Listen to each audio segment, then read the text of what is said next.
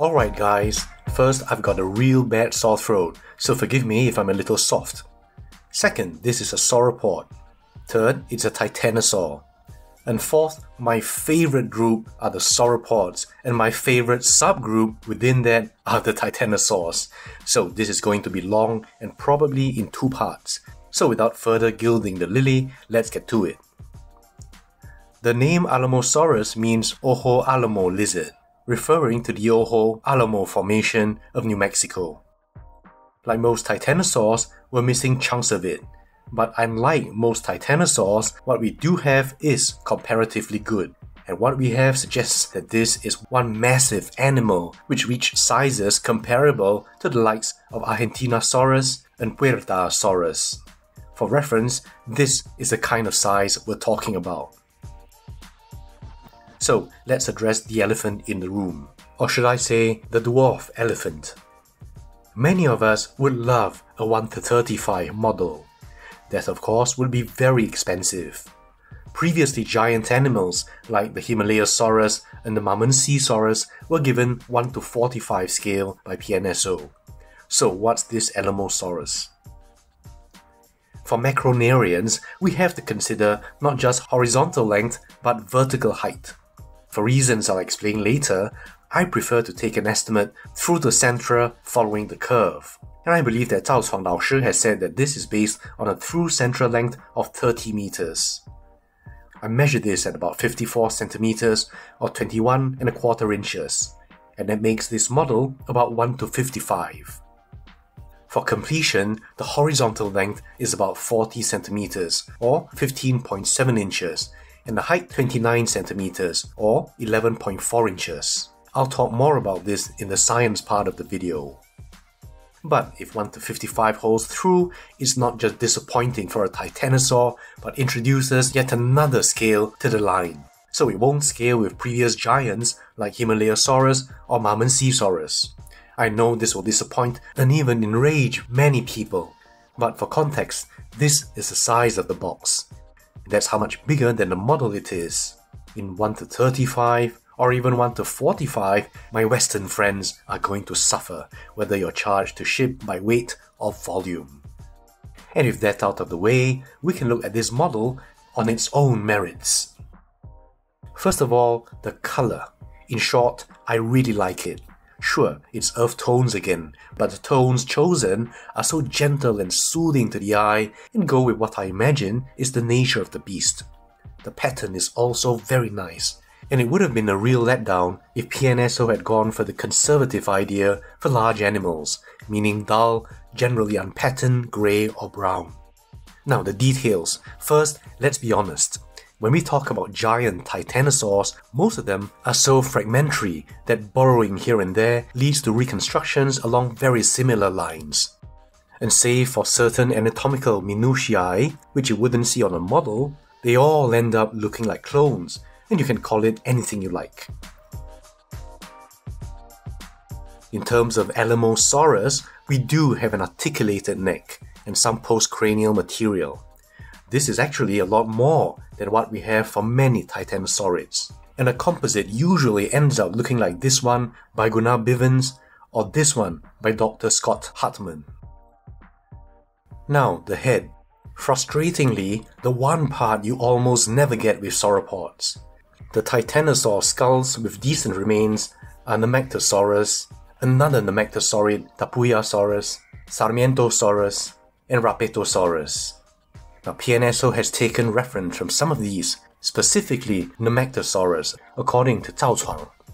In addition, Tapuyasaurus and Nemactosaurus have been suggested to have beaks, which is a rather recent speculation for sauropods, initially proposed by Wiersma and Sander. You also see that here.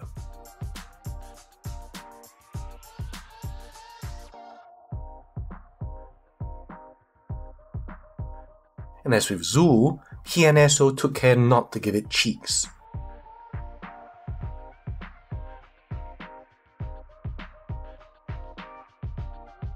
It's nice to also see nostril openings near the tip of the snout and not towards the head.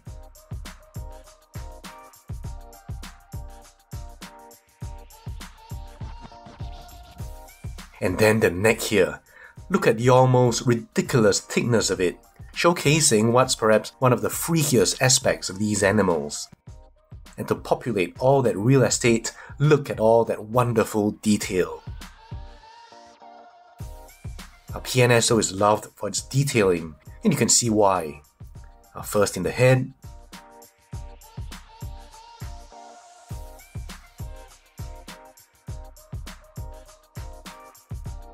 and down the neck. I really like PNSO's trademark fineness of scalation, and especially how it's handled within each zone of color.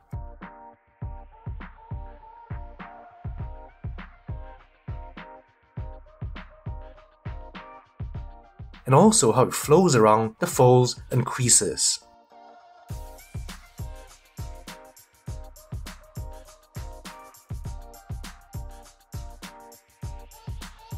And all of it looks like real interacting soft tissue.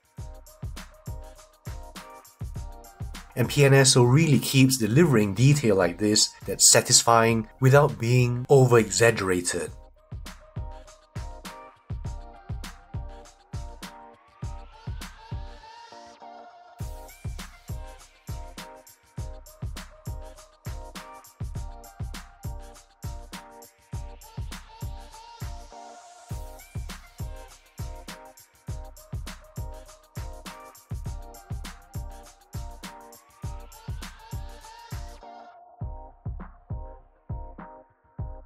And then the torso. And just like in the neck, I feel this really captures the kind of volume, the kind of girth that I think of when I think titanosaur. And you can see from the top, from the front. Very satisfying thickness again. And as we go over this, you'll see that in the same aesthetic, the detail is nicely realistic, with regional variety, and giving plenty of visual interest. Replete with scales and crisscrossed with folds and creases, there's a very organic look to the animal.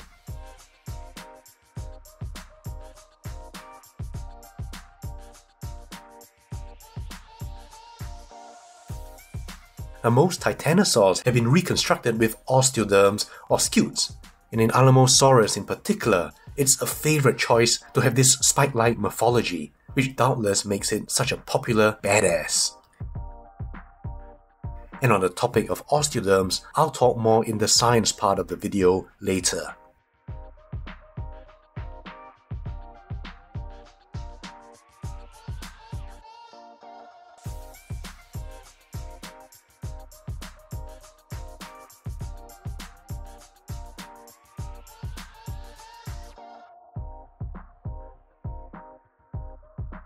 And down the dorsal midline, you can see an interesting row of different types of scalation.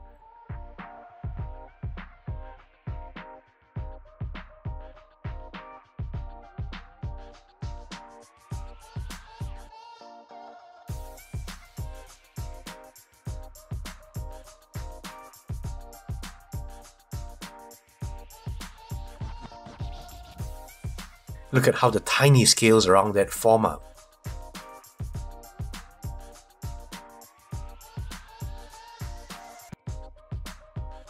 But now see how around the scutes, the paint comes up a little, creating the appearance of subdermal osteoderms growing out of the skin. And even in this one, for example, you can see this actually sculpted. And this little detail is so pleasing to me as you realize that these scutes have a deeper origin, especially given the root and bulb morphology here. And now the forelimbs. Going down the arm, we see yet more detail.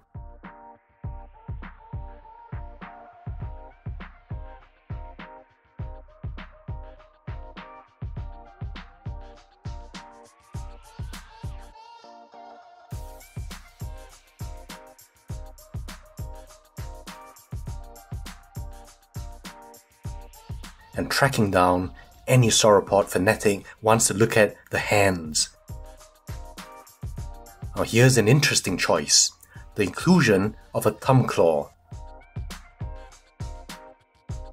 In general, derived titanosaurids are thought to have lost their thumb claw. PNSO, however, included it based on the fact that Diamantinosaurus actually has one.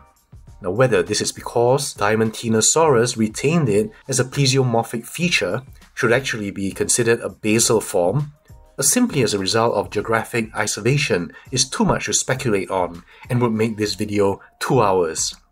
For what it's worth, I think we can just cut this off if it offends us.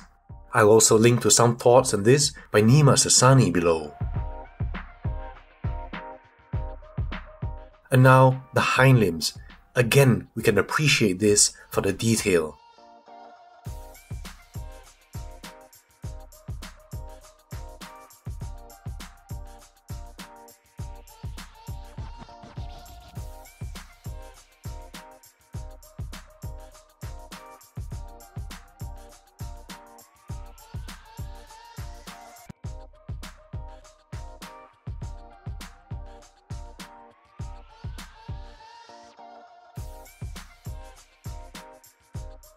I will say, however, that in these claws here, especially given their size, it's unfortunately really simply painted, and I think more could have been done here.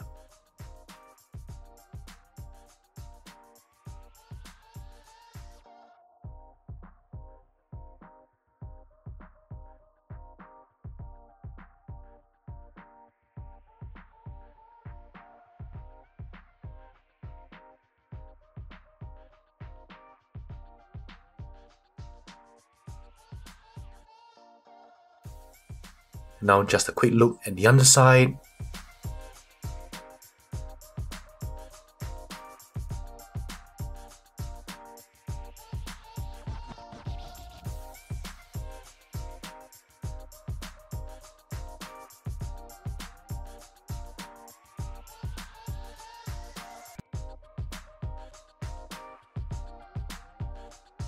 And the tail.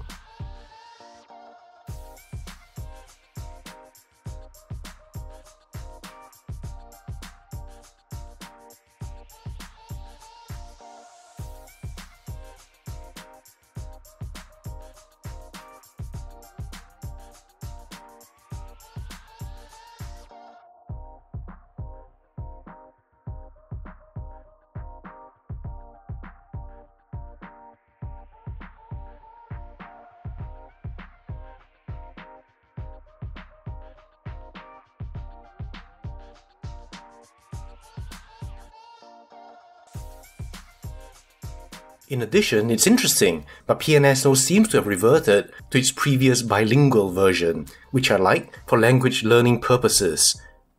So there are now 2 separate books, English and Chinese. And this time, a real poster instead of just a photograph onto a photoshopped background. Very welcome indeed. And now some thoughts before we get to the comparisons. Scaling a macronarian. It's always interesting trying to scale a macronarian model because of the height. This is a dimension we seldom consider, but it's so impressive in macronarians that it seems like an obvious measure to base a scale on. Of course, we could also go by horizontal length. But immediately you realize that depending on the neck posture, these 2 measures will fluctuate. We could take the femur, since it's what's most consistently preserved in titanosaurs. I choose not to do that for a few reasons. First, we don't have a complete femur, not even the keystone specimen TMM 41541-1. And second, I can't say with certitude where the femur begins on this model. And thirdly, when companies produce a model, I don't think they base a scale by building on a femur. And this would also be meaningless since we don't know the exact proportions of everything else. And finally, to my simple and primitive mind, in terms of capturing an animal's length and volume, is just the least satisfying. Still, if we take the 1.9 meters suggested by the EMIC, and an estimate of 4 centimeters or 1.6 inches for our Alamosaurus femur, this model is about 1:48 scale. So perhaps we can take the through central length instead. Now this would seem least affected by changes in neck attitude. And even then, every person would have to agree on the position of the centra, but I suspect the result would be less variable than going with the other two measures. Now, I've estimated 54 centimeters or 21¼ inches for the through central length. Now, let's look at this schematic by Stevok86. And based on 54 centimeters, here's what I estimate for the through central length. The juvenile is about 7 meters, the middle one 15 meters, and the largest 26 meters. And incidentally, 26 meters is also the through central measure estimated by Molina Perez and Larramendi in their sauropod book. Now, based off 54 centimeters, this is how our PNSO scales. For the juvenile, the scale is 1 to 17, the middle size 1 to 31, and for the largest 1 to 48. So I guess you could consider this PNSO to be anywhere along this spectrum, which does encompass 1 to 35, the same way you could call a humanoid model almost anything by the same reasoning that humans can be 5 to 7 feet. But a 1 to 35 would represent a true size of 19 meters, which would just be too anticlimactic for most titanosaur lovers. Now here's another perspective. Assuming my 54 centimeter estimate, the scale would be 1 to 35 for 10.2 meters tall with a through central length of 18.9 meters, or around 19 meters. For 1 to 45, it would be 13.5 meters tall with a through central length of 24.3 meters. And for 155, it would be about 16 meters tall with a through central length of 29.7 meters, or approximately 30 meters. Now, I'm sure someone will have a different opinion, but this is a starting point for you.